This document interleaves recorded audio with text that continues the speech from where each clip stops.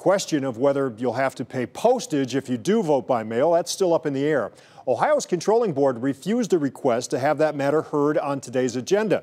News 5's John Kosick with us live. Now, John, they will likely look at this in their next meeting, but that's not for another 3 weeks. Yeah, Rob, 3 weeks to that hearing, which is only 3 weeks roughly before those ballots will need to go out. Nevertheless, they are moving forward.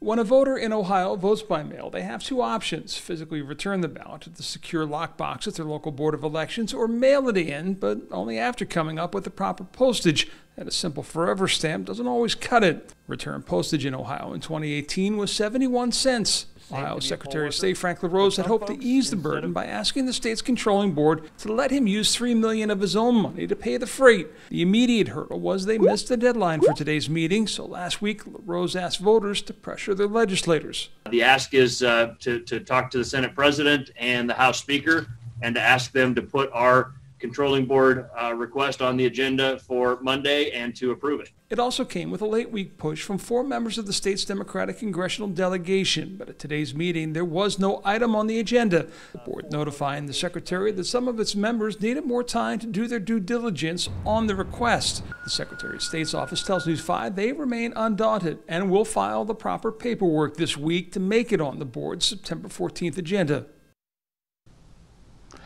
But again, that is just 22 days before those first of those ballots will have to go out. So they need to be printed and shipped to the 88 county boards of elections for them to sort and put with the ballots that will be mailed out on October 6th. Live in Shaker Heights, John Kosick, News 5.